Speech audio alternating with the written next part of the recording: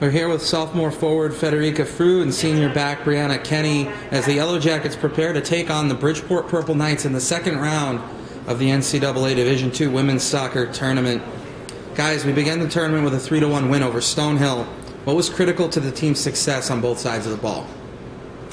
I think definitely yesterday it was probably our best performance as a team throughout the whole year. I think it was like complete from forwards to the backs to the midfielders to the keepers and to everyone else, you know, part of the team. It was just a really strong team effort, and we came out, we knew what we had to do, and we executed our game plan, and we know that when we execute our game plan, like we're going to beat any team we can, and that was just like proof of it yesterday.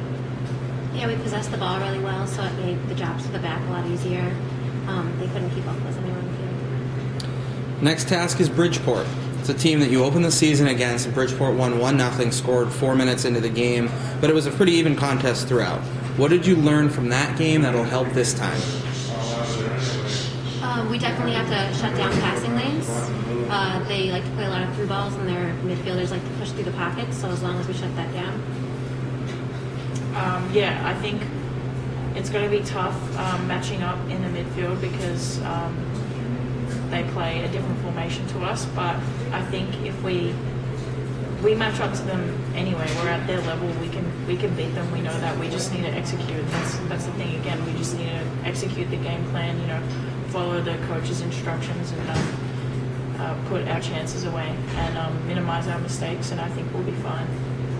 You alluded to it, Fedi, that Bridgeport plays a 4-4-2, different structure from the Yellow Jackets that play a 4-3-3. What is it specific that you'll look to do against that type of a formation that might be different from a team like Stonehill that plays a 4-3-3? Well, they'll outnumber us in the midfield, so a lot of times their center or midfielder will push through.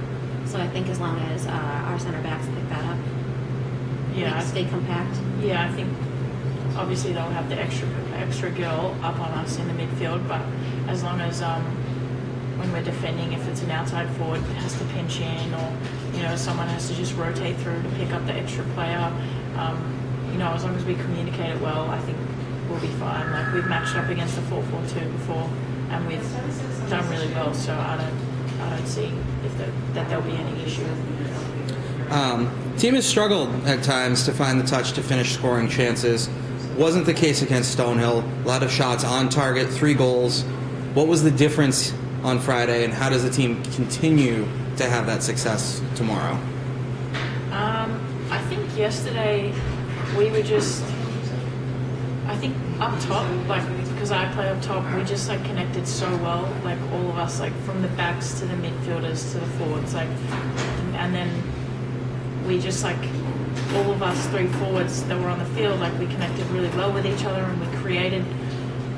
There's a difference between creating like a lot of chances, but then creating like really like clear-cut chances, and we created like a really good amount of clear-cut chances. And yesterday we just like we were ruthless and we put them away, you know. And that has been one of our issues this year. Is just like putting our chances away. And yesterday, you know, it was really good that the girls stood up and you know put the chances away, because it was a do-or-die game. You know, you don't get a second chance after that. So it was really good to see.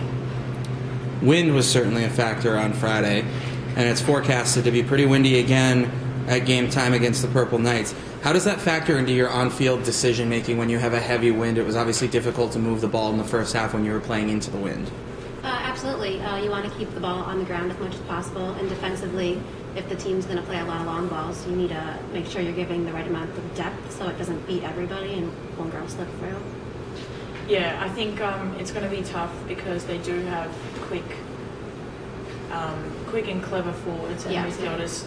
So we just need to be aware. We need to communicate that the backs just need to drop off if they're going to keep playing the long balls, because we don't want to be chasing anyone. So I think, yeah, it's just going to be about communication and good decision making. In the end, you're just going to have to be on your toes and be making the smartest decisions. Perfect. Thanks so much, ladies. No worries.